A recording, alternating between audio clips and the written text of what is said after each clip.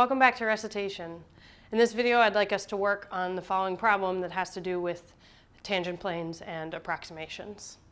So we know that a rectangle, we'll say a rectangle has sides x and y, and we know that to find the area of the rectangle, then we just take x times y. And I would like us to approximate the area for x equal to 2.1 and y equal to 2.8. And obviously with this type of equation, it's not hard to just compute this, but I'd like us to use the tangent plane approximation to determine the value, and then we'll compare it to the actual value. Just to give us an idea of how we can use the tangent plane to approximate things.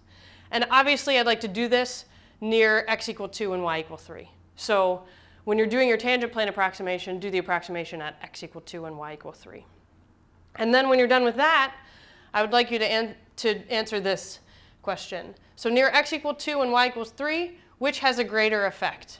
A change in x or an equal change in y? So if I change by x in the same value as I change by y, which will have the greater impact? So why don't you pause the tape, work on the problems, and when you're ready to see how I do them, bring it back up, and I'll come back and show you.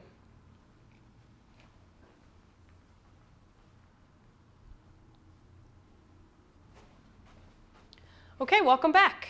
So we're going to work on this problem, and as I mentioned, the first thing we want to do is do a tangent plane approximation near x equal 2 and y equal 3. So let me write down what we're going to need in order to do that.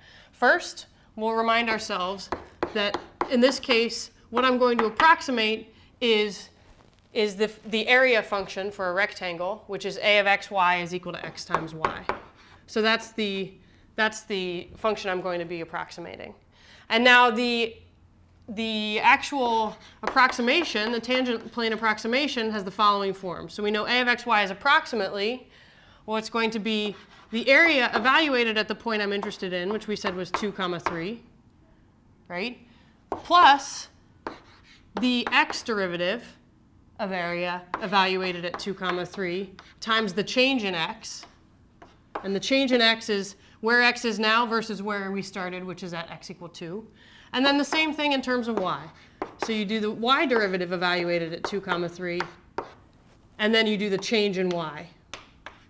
And since we started at y equals 3, the change in y is y minus 3. OK. So now we obviously need to fill in three quantities here, the three things we need to evaluate. Area evaluated at 2, 3, its x derivative evaluated at 2, 3, and its y derivative evaluated at 2, 3. So let me just point out what we have. Area evaluated at 2, 3, well, that's just 2 times 3, which we can do, so that's 6. That's pretty easy.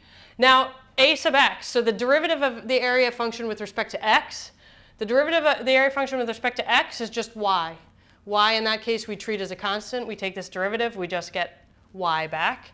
And so a sub x evaluated at 2, 3 is going to be y, which y here is 3. So we get a sub x is equal to 3 at 2, 3.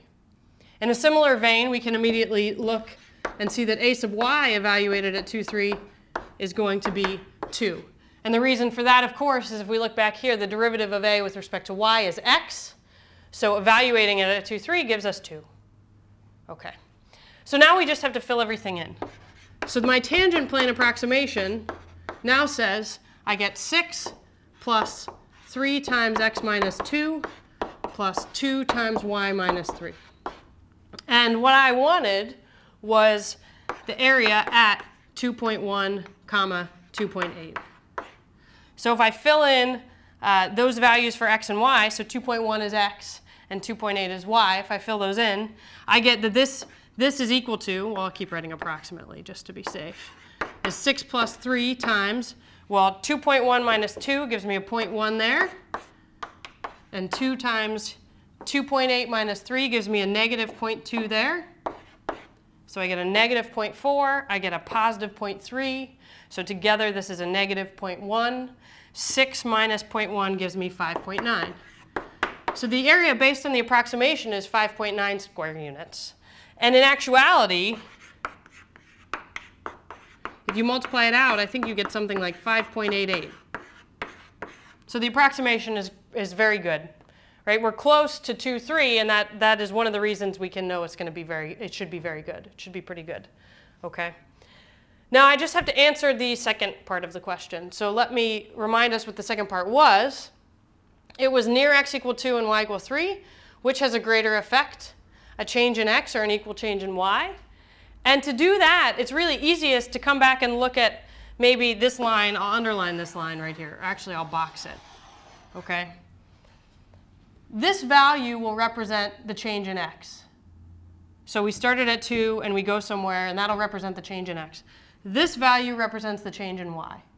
So if we look at which has a greater impact near 2, 3, if my change in x and my change in y are equal, then obviously this term has a bigger impact because there's a 3, the coefficient here is 3, and the coefficient here is 2. And so the point is, changes in x will have a greater effect than changes in y. And what this corresponds to pictorially is if we make a slice where we keep y constant and we look at the curve in the xz plane, that corresponds to the fact that the derivative in the xz plane of the curve there is more significant. The curve there has a steeper derivative than if I kept the x value fixed and I looked in the yz plane and I looked at the curve there. So that's the sort of one-dimensional picture, is that the derivative of a curve in the x direction, keeping y fixed, is steeper than the derivative of the curve in the y direction, keeping x fixed. So maybe, hopefully that wasn't more confusing than it should have been. From here you can see it right away. But that's sort of the picture of it as well. So I think that's where I'll stop.